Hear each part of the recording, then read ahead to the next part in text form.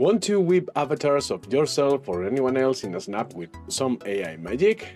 In this video, I'll walk you through how to nail it by fully controlling the faces and poses we are gonna create, all thanks to Rendernet and its cool features Facelock and ControlNet.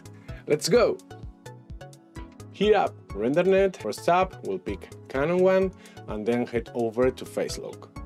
Upload our reference pic and then type in a positive prompt, what we want to see, and a negative one for what we don't. Hit generate, and in a few seconds our first images are ready. Pretty neat, huh?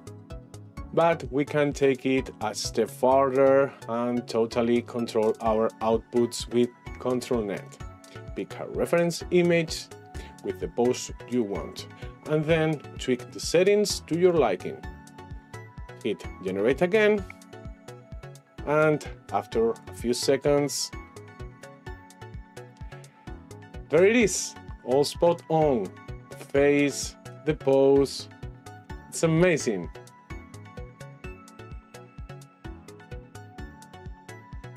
You've seen it, it's quick, easy and super effective.